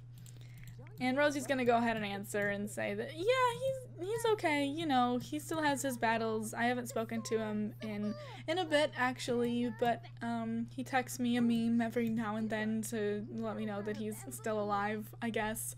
I think he's living back at home now in the Winston Manor, so I don't know how well that's going for him. You know, he doesn't really get along with Grandma and Grandpa that well. They don't really approve of a lot of the choices he's made, and Leah kind of rolls her eyes at that. She knows that, like, she's one of those choices, but Rosie's gonna share, yeah, you know, he's okay, but I haven't actually seen him in a bit. And we're gonna leave them. They're probably gonna hang out for a bit and, like, chat for a while. The neighbors are coming, so before we can, the neighbors are gonna bother us. Let's head in and check on Brent ourselves and the rest of our family. So we're gonna go ahead, and our last stop for the night is going to be checking in on the Winston Manor and seeing Robert and the rest of his family themselves. Now that we've seen his illegitimate granddaughter and how she's doing out at her own little home, let's head back to the manor and see how the full family is doing. So we now cut across town to another statuesque home, similar to the Clarke estate, although different in style. We are seeing the Winston Manor, the mansion that Robert Winston has acquired and raised his whole family in, along with his loving wife, Juliet. Unlike the Clarke estate, most of the Winston children are still living at home. The eldest child, Robert II, of course, who has taken over the Insurzo company in Robert's old age, still lives here with his wife and many children who have taken up some of the other bedrooms in the home. The youngest child, Julia, is still having a bit of a rough time after the death of her infant child, so her and her husband still live there. And just recently, the middle child, Brent, Rosalie's father, as she mentioned, not quite knowing where he's at. Well, he's not necessarily doing as great as maybe she's thinking, or at least hoping that he's doing, as middle child Brent has had to move back into the manor. He's gotten his life together a couple times in the past, but it always seems to fall apart, and that is where we find him in this day and age as well. In this shabby little corner of the garage with only a few pieces of luggage to his name, Brent Winston is kind of falling off the wagon and really having a hard time dealing with his battle with addiction at the time. So he's a bit down on his luck. He doesn't have much going on in his life, and he's really struggling with his addiction at the moment. And so he is just kind of living in the corner of his family home's garage, trying to figure out what he's doing with his life, trying to get back on his feet, but still having a really difficult time getting himself together and doing so. So we saw him get yelled at by Justin in the prologue there. Here's Robert Winston, all grown up, an 80-year-old man. 81-year-old? I think, no, he's 80. He's the 81-year-old one. Justin's 1 year older. Brent's father, Robert Winston here, who's gonna yell at his son to finally get up. Oh, look at him pulling the covers over his head, trying to refuse to do that. His dad's gonna actually just, like, yell at him first thing in the morning, and be like, let's see, here, just yell at him, and be like, hey, weren't you supposed to go out and finally look for jobs today? You've put it off so many days in a row. You need to finally go out and, like, start, you know, making a living for yourself. Stop embarrassing the family name. You are still not up. It's past 12 p.m. now, and you smell so badly. You stink like weed. You need to fucking clean yourself up if you don't want to live in my garage for the rest of your life. Brent's just pretty upset. I don't know, he doesn't have too much of a response. He's usually pretty depressed and or really drugged out, which he definitely is right now. He's very high, and it's not really about it. It's like, oh, sorry, yeah, I guess the time kind of got away from me. I was up really late last night writing my novel, you know. And Robert's just gonna be like, oh, that damn novel that you're always writing. You know, you've been writing it for like 10 years now, is it? It's not gonna become anything, so you can't just act like that's going to end up being your job and do nothing in the interim. Shape up. And they're gonna stop talking. We're gonna leave Brent to clean himself up a little bit, out in the garage here. Robert's gonna go ahead and head inside to the kitchen here. And then over in the kitchen, let's see. Let me just make sure that, oh, is there a conversation happening in the kitchen here? Let's see. I think that, there is something that, Robert's gonna go ahead and walk in on. Don't pay any attention to whatever argument I just clicked on. If you saw it, it doesn't mean anything. But, if we go ahead and follow him into the kitchen here, we're gonna see, Juliet and Catalina are actually hanging out in the kitchen of the Winston Manor here. Jenna putting her Sims knowledge to use in the chat. But, looks like Juliet and Catalina are having a bit of an argument here. Now, Juliet on the right is Robert's wife of 50 years. She's usually a very meek person, so this is kind of out of character for her. But her and Robert's sister are in an argument right now. This is Catalina. This is Robert's younger sister by a couple years, and she's moved into the manor right now to help take care of him in his old age, kind of like Justin II's helping out his dad as a doctor. Catalina doesn't really have any credentials, but she's here to help take care of him. She's pretty old herself, but she's taken a lot better care of her body throughout the years than Robert, so she's here to take care of him and make sure that he's taking care of his health. They were never really close. They aren't really close now, but she kind of left in her early 20s and hasn't been around for about 50 years, so she barely knows Juliet, and no one's really explained. She's not really explained, like, why she knew, like, that Robert's health was kind of deteriorating, or to be back, or why she's back, or where she's been. She's a bit of a cryptid, but she's back now.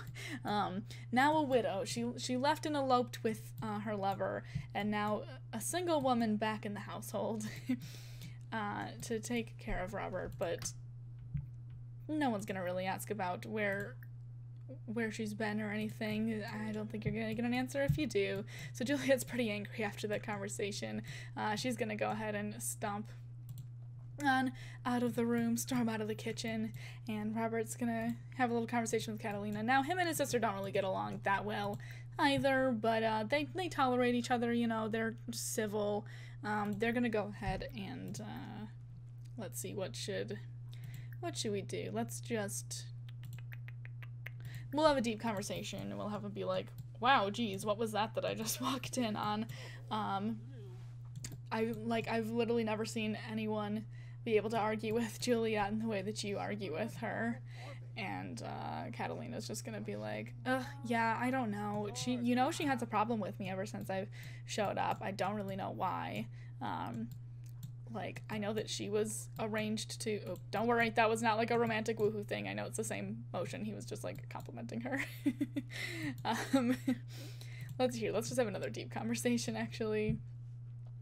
But yeah, Catalina's just gonna say, oh god, I know that Juliet was, like, married off to, you know, your old ass, like, when she was really young and didn't really get to live her own life. Sorry she's jealous that I got to skip out on my stuffy family and live the life of a free woman on the road for decades. Like, she's probably just jealous of the life I've gotten to live. But that's not my problem. I don't know why she's just always starting arguments with me. Don't look to me.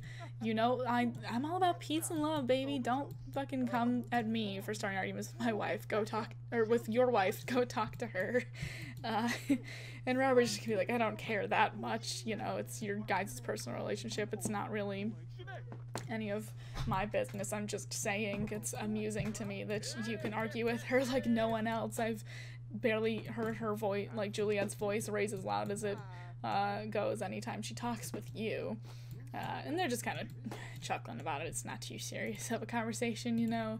But Catalina's gonna say, all right, yeah, whatever, old man.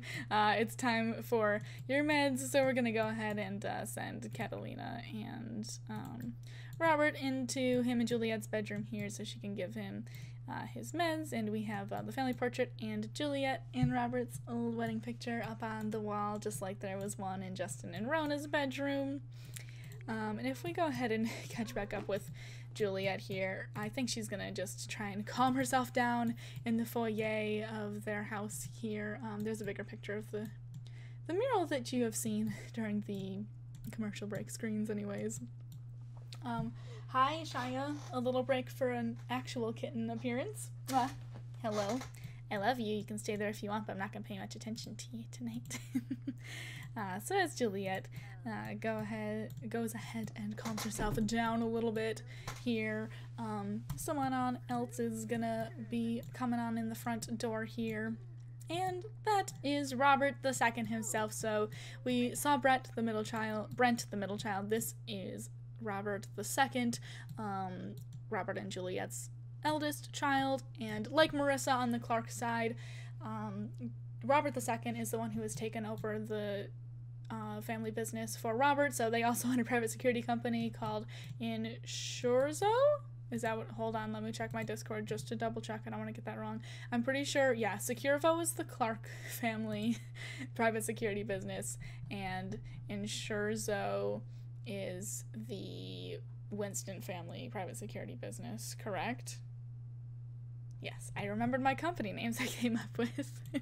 So like Marissa, Robert II has been given the new title of CEO and owner of the business in his father's retirement days here. He's a bit older, he's like about a decade older than Marissa. They are like competing in private security companies, and of course feuding families. As I said, the whole feud amongst the families has definitely been passed down through the generations. They're all aware of each other. They all hate each other by default. Robert II kind of takes on the mantle of taking care of a lot of the family, though, financially at least, now that he owns the company. Robert's much less involved in the goings of this company than Justin and Marissa's running of it. We're gonna let Juliet stop calming herself down in the mirror, though. And Robert has a pretty good relationship with most of his family. Actually, they do like him. He's a pretty charismatic dude. He can be kind of stern and scary to people who don't know him, but to his family, he's pretty nice. We're gonna go ahead and have him try and calm his mom down, though, and be like, whoa, are you okay? You're usually not this upset. What's going on, buddy? You all right? I love you guys in chat.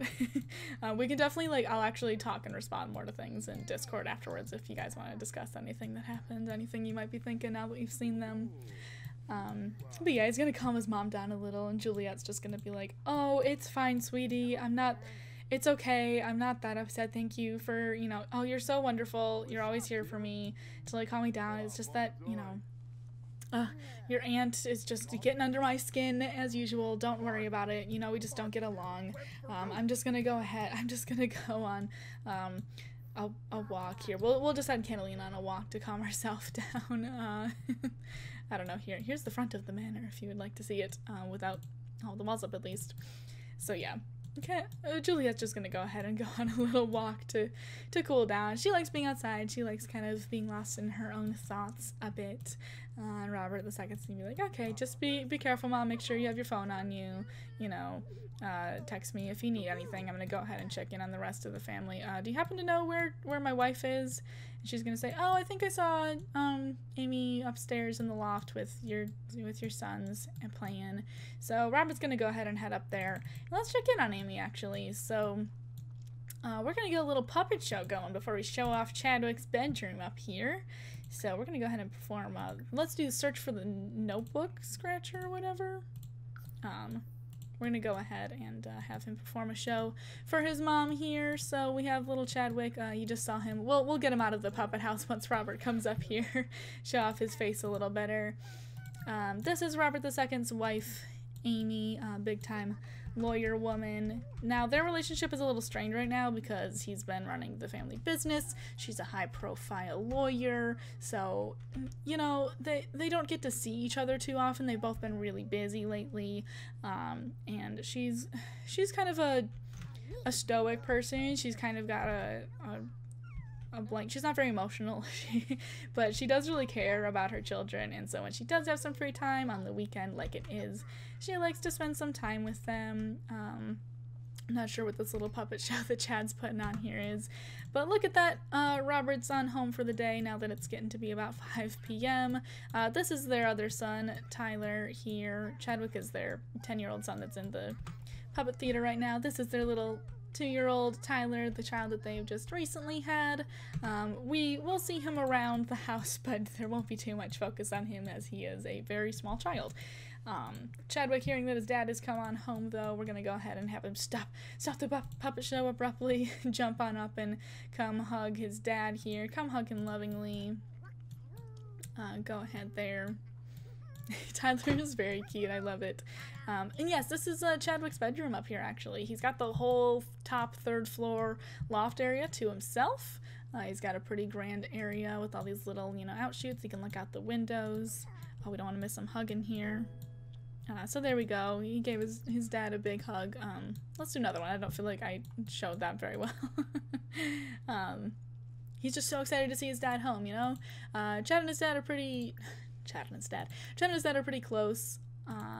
Robert, the second here, is kind of, you know, grooming little Chadwick to be his replacement once Robert reaches old age, like his own father did to him. And Chadwick has been pretty perceptive so far. Like, he thinks it's a really great honor that his dad is going to entrust him with, like, the Insurzo big company that has sort of been treated like royalty his whole life. That he's going to one day be entrusted with it is a really big deal, and he's ready to take on that responsibility when the day comes. Amy's just been sitting back letting, you know, the sons have a moment with Robert, but she's gonna go on over and at least kiss his cheek and say hello, welcome home from work, and ask if he's gonna be able to hang out tomorrow, because they did have some dinner plans, but their dinner plans don't often... is there not kiss cheek? Or am I just not seeing it? Oh, there we go, kiss cheek. Their dinner plans do fall to the wayside sometimes because they are both really busy, so it's been a long time since they've gotten to actually have a date night together. Oop, the conversation seems to have gone a little sour. Why don't you and your brother go play over here? Oh, this is Chadwick's rat that I haven't named, but he has a pet rat as well. Go play with your brother. Here, let me pause it actually. Go play dolls with Tyler. So yeah, Amy's gonna say, hi honey, welcome home from work. I just wanted to double check on our dinner plans tomorrow night before I forget about it, you know. Robert II's gonna say, oh god, I'm so sorry, like, I really do miss having date nights like we used to before we had so many kids, but oh god, something came up at the office again, and I just think it's gonna be another late night, and I just don't know if I'm gonna be able to make it, so it's probably a safer bet if we just cancel, but we'll do something soon, I promise. We can do something, which I think she's probably heard that every day for the last year or so, and it's not like she hasn't said that to him a lot as well, though. She cancels just as much as he does, and she's actually going to say to him, like, oh, thank goodness, actually, I really miss our date nights too. I would love to, but one of my really high-profile clients called me and said that they needed to discuss something, so I'm going to be busy tomorrow night working on that case as well, so that's such a relief that I don't have to break your heart about it. Cool. We'll reschedule for another night for sure. Rinse and repeat as this usually goes on in their lives. So Amy's gonna continue playing with the kids up here, and Robert's gonna say, awesome, glad we're on the same page. We're always just on the same page about everything. Let me go check on the other people. I wanted to, you know, check in on my sister. Have you seen Julia yet today? And then Amy's gonna say, no, I haven't actually, but you know where she probably is if you want to go check in on her. And Robert II's gonna say, I know exactly what you mean, so let me go at least make sure that she's eaten today. And let's go ahead and head downstairs actually and check in on Julia ourselves. Now, Julia is the youngest child of Robert and Juliet, and she's she's had a bit of a rough life. She found the love of her life, Terrence, when she was in business school. She married really young. He's a lot older than her, but they love each other a lot, and she knows that's her soulmate. And she was so excited to get pregnant 13 years ago and have a little baby. They had a little baby girl named Annabelle, and then unfortunately, Annabelle did die of SIDS when she was 3 months old, and Julia's not really recovered since. And as you see here, they've never really redecorated the nursery. So this is Annabelle's nursery that still exists. It's right through Julia and Terrence's bedroom. And a lot of the days, Julia just kind of spends her time sitting in this nursery, looking at stuff. She doesn't really either leave the bed or this nursery that often. She's usually pretty distant, and you can just kind of find her staring off into the distance. She used to have a lot of life in her, but when she lost the life of her child, that took a lot out of her, and she's really never recovered. Obviously, that's still like a heavy burden on her heart, and the family just does what they can. Robert II really tries to just at least make sure that she's taken care of. He knows that Terrence does his best, but like that's his baby sister, you know. He's gonna make sure that she at least eats, because she barely does. That's part of why she's so skinny, is she doesn't really take care of herself. She just kind of mourns the loss of her child. I'm glad we all like Julia. This is what I meant by get your tissues ready. So we're gonna go give Julia a really big hug, and Robert's just gonna go ahead and check in on her for the day like he usually does. He tries to see her at least once a day if he's home and has a minute. Sorry, the camera really hates the nursery. I don't know why, but the roofing situation around it makes it awful to try and get an angle in. Here, let's just cue up a conversation and hope they keep talking and don't start arguing. Ask her about her day so I can go into tab camera mode. So there we go. Give her a big hug. Ask how she's been. Say, hey sis, how you doing? How's life today besides the obvious? Did you make sure that you got a meal in you? She's just gonna say, oh, yeah, I think so. I don't really remember, but I don't feel that hungry anyways. Thanks for checking in on me. I'm okay. I'm fine, you know. You know me, I'm as okay as I'm gonna be. And that's not really an answer that I think satisfies Robert that well, but he knows he's not gonna get that much out of her, really. So he's just gonna say, you know, I understand that. Just make sure you eat tomorrow then, just in case you didn't eat today. And you know, I love you. Let me know if you need anything. You know, I'm here for you. And he's just gonna really make sure that she knows that he's here for her if she needs. And in the middle of this conversation here, actually, oh, look at that. He's even bringing a smile. Oh, I'm so sorry about the camera. Bringing a little smile to her face, even though it's short-lived. He always used to be able to make her laugh. Terrence is gonna walk in, though. This is Julia's husband, Terrence, here. And he doesn't really like how much Robert II babies her. He thinks that Julia doesn't really benefit from being placated that much. And that she just needs someone to, like, you know, be a little more forceful with her. So he's gonna tell Robert II to go ahead and get out of here. You don't need to, like, worry about her and dote on her so much. She's not a child herself. She's my wife. I've got her. It's fine. I'm making sure that she's taken care of. Don't worry about it. Robert II's not amused by that, but him and Terrence don't have that great of a rapport. This happens a lot with these two. He will go ahead and get on out of here, though. He'll stomp away angrily. Here, we'll make sure he's angry, feeling angry. Go ahead and stomp on out into the hallway here. And Julia's just gonna say, oh, it's okay, like, both of you, you know, I don't mind, Robert checking in on me. You're both sweet. And, oh, that's Amy, not Julia. You're both sweet for checking in on me, and, you know, I appreciate how much both of you take care of me. Like, it's okay, don't fight, you know, I don't like when you guys fight. So Terrence looks pretty satisfied with himself getting what he wanted, though, as Robert leaves the room. He's gonna even tell Julia here, like, you know, you can tell him that you don't want him to, like, baby you like that. I know he still thinks of you as, like, a little kid. I feel like he still treats you like his child sister, but... Oh, and it looks like they're gonna go, have some fun themselves, and so if that's what they like to do, you know what? Only autonomous action, I'm gonna leave on for the night, sure. If Julia and Terrence would like to go sleep with each other, fine by me, go ahead. If we catch back out with, Robert in the hallway here, oh wait, hold on, never mind. I actually am gonna cancel them because I don't know where they're about to go woohoo, because they're walking out of their own bedroom, so help.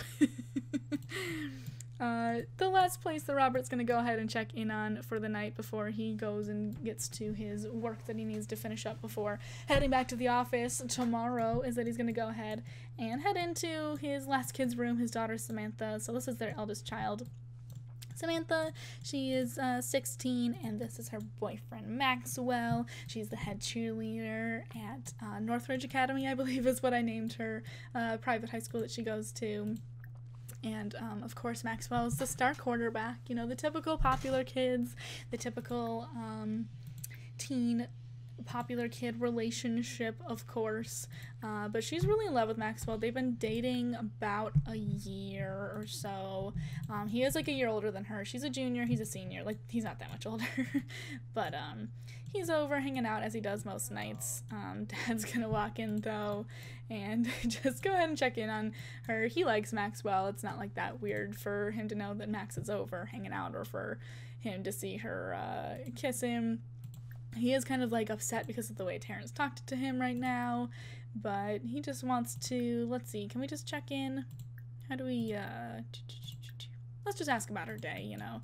He's just kind of making the rounds, checking in on the whole family as he's home from work, so just wants to make sure that, you know, like, hey, did you have a good day at school? Like, are you, did you do your homework at least? Did both of you do your homework? I'm sure, Maxwell, I'm sure that your parents pay a lot of money to have you go to the same fancy academy, so you better be putting in your worth. Nothing too harsh, just typical dad things. Sam's gonna say, yeah, of course, Dad, don't worry, you know that, like, I have to stay in touch with all the AP classes that I'm taking. I have to stay on top of it, of course, you know that I am. And I've already done my piano practice for the day too, so don't worry about it. Max and I were just planning our prom king and queen campaign, so you can get out of here. We have a lot of work to do still, so go on and get out of here, Dad. And Robert's gonna be like, okay, fine, I get it. Of course he campaigned for prom king when he was their age too. He understands. And that is what they are actually talking about. That wasn't a ploy to get Dad out of the room. Prom is coming up. It is on the horizon, and the golden couple of the high school, of course, Samantha would love to win prom queen, being like valedictorian and head cheerleader, and being like an award-winning piano soloist. As you see, she's got a lot of medals for a lot of different accolades and accomplishments over here. The crowning moment, like, on her high school career would be to win prom king and queen. Now, she's not a senior, but Max is a senior, and if she's gonna win prom queen, she has to win it with the love of her life, of course, Maxwell. So she wants to, you know, he's taking her to his senior prom, obviously, so she wants to just try and win prom king and queen with him at his prom. So let's deep conversation. This is serious business to her. I think it is to Maxwell too. He's really invested in this, and invested in making Samantha happy, I think, most of all. Yeah, ignore their massive hands. I have a mod on so that they're a little shorter as teens, but it doesn't make the hands smaller. So they're gonna go ahead and plan all of their things. Oh, she's getting texts from all of her other friends, of course. Wondering when they're going to announce their campaign. I think they're planning at least a couple viral videos, Instagram posts. I don't really know how the kids use internet today to get school things. I don't have their campaign planned out, I'll be honest with you, but they're confident that they're going to win no matter what. That's what their main goal is right now. Oh, the life of the teenagers, to be winning prom king and queen being their only worry. Thank you for the follow, Angel Kush. If you're still around, it just popped up on my follower widget, so if I missed you, sorry, but thank you for the follow if you're still here. Oh goodness, let me just make sure I'm right on schedule. We are almost done with the episode for the night, don't worry.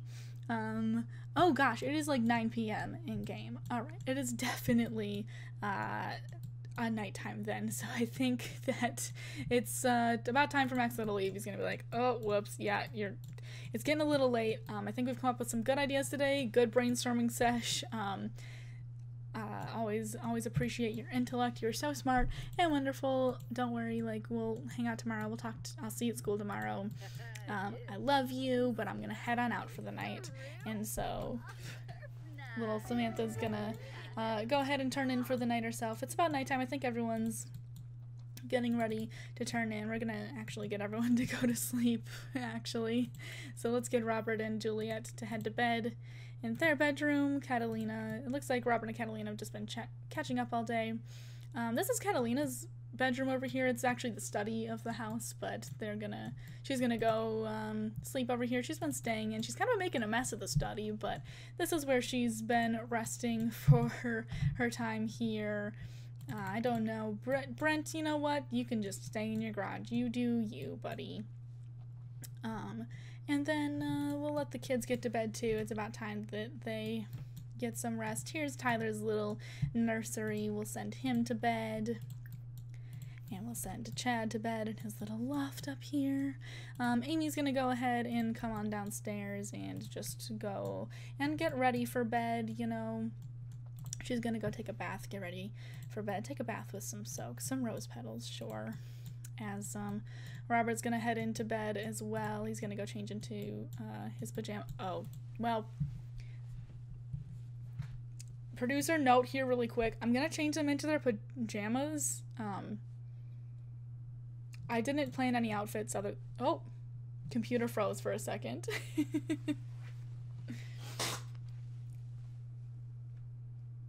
Oh god, what is happening? Okay, there we go. Can you not change into outfits at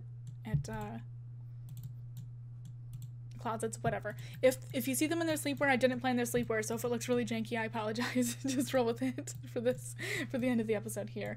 Robert II's gonna go ahead and head into bed while Amy is getting her relaxing bath for the night in and heading to bed. Oh, he's stomping in. He's still a bit upset from his conversation with Terrence there, and before he goes to bed, once he knows that Amy is nice and safely in her bath for the night, though, he's actually gonna have a bit of a cry himself in bed here and cry it out because, as I said, Robert sort of takes care of the whole family and he feels like he kind of has to keep a strong front up for everyone because there's a lot going on, but it's a lot on his plate, keeping up the company, making sure all of his kids are okay, making sure his little sister is okay, making sure his connection with his wife isn't deteriorating too much, even though that they never see each other.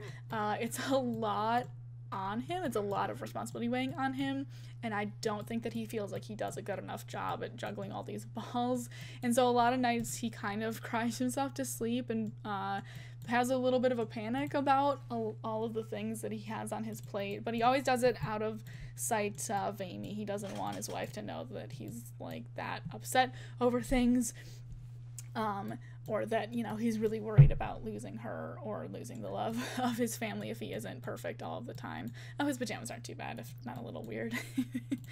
And checking back in with Samantha really fast, actually. Oh, okay. We're gonna... Hi, butler. Could you leave the room, please? I don't... Technical difficulties. Could you go somewhere? Just go away. Samantha's like, hi. What is I literally don't know the butler's name. Whatever. I'm gonna get ready for bed now. If you could go ahead and leave, that'd be great. And across the hall from Robert's bedroom, as soon as Max left, we have kind of a similar scene in Samantha's bedroom here. Like I said, she's head cheerleader, she's valedictorian, she has to keep above a 4.0, she is like a star piano soloist, she has to practice piano like for so many hours a day. She has a lot of responsibility to uphold the family name and be this amazing person and keep things, you know, going with her boyfriend and stuff, and she also just feels an immense amount of pressure on her. And so, similar to her father, It's a lot for her to handle, and a lot of nights she also, unbeknownst to the other one, both of them often cry themselves to sleep and have a bit of a panic at night about all the things that they have to keep in order and just worrying about being able to keep all of it on their plate. So she's going to go ahead and head to sleep as well. And then our last ones to see for the night, we're going to go ahead and go outside. Let's take a look at the backyard. Oh, hold on, excuse me. We're gonna go ahead and take a look at the backyard out here. They have a beautiful little backyard area. Out here, look at the beautiful pool. We have a lovely fountain. Here's the whole house if you'd like to see it. But as everyone's turning in for the night, one person has one last thing that they like to do before going to sleep. And that is, where is she? That is Miss Julia. So we're gonna follow her outside real quick. It's pretty late now. It's almost midnight. It's about 11 p.m. And she's gonna go to a little area out in the outside, out at the back of the backyard of this house. And she's gonna go ahead and say good night to Annabelle up here. So this is the little grave site of her daughter over here, and oh, she's sitting on it, but she has her little journal that she likes to write all of her thoughts and stories and things she wants to say to Annabelle. And if you can't find her in the nursery, you can often find her just sort of sitting out here, either silent or talking to Annabelle herself. And sometimes she kind of loses track of time, doesn't realize how long she's been out here. And it's been quite a while, actually. She's been out here a few hours, and Terrence has tried to go to bed, but he's realized that she's not in bed next to him, so he's gonna go ahead and go outside. He knows exactly where she is. Everyone else in the house is turned in for the night, and the house is quiet. And it's pretty quiet out in the still of the night as well, as she sits and mourns over her child, of course, as she always does. Terrence is gonna come check on her and drag her to bed, though, as he does almost every night, honestly. If he could make his way over here, that'd be great. Oh, did you just hear her sigh? The poor thing. Okay. So yeah, he's gonna go ahead. Let's see. We're gonna give her a hug and say, hey, sweetie, I know you want to say goodnight to Annabelle. It's been like 4 hours. You said goodnight to her. You're exhausted. I know you're always exhausted, but you need to get some rest for the night. So please go ahead, head inside, go to bed, okay? I just want to make sure that you're taken care of. Like, I understand, but please just go inside, go to bed. So I don't know, she tends to listen to Terrence. She knows that he has the best interests at heart for her, so she'll say, yo, yeah, sorry, I lost track of time, you know how it is. I was just thinking and writing, and yeah, okay. I'll go ahead and head inside to bed, of course. And as she's walking in, Terrence is gonna take a moment for himself out here by his daughter's grave, and he doesn't look as upset as Julia is. I mean, it upsets him seeing her so sad all of the time, but as we fade away from the Winston Manor for tonight, we will leave Terrence out at the grave as he's muttering to himself about how, God damn it, I never would have had you dealt with if I would have known she'd be so annoying for over a decade later. And that is where we're going to leave tonight's episode.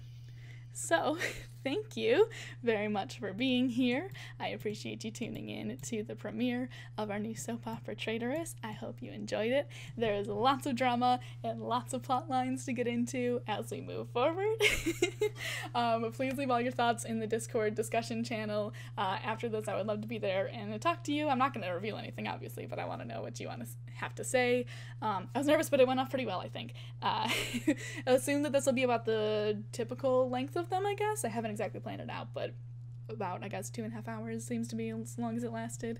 I think there's lots of little juicy tidbits. Hope the first episode wasn't too boring. There wasn't a ton of things that happened, but I feel like there's a lot of little things you guys have to maybe talk about, you know? So, get your brains thinking there'll be another episode next Friday, of course, and I hope to see you there. I see the chat going crazy. I will catch up after stream.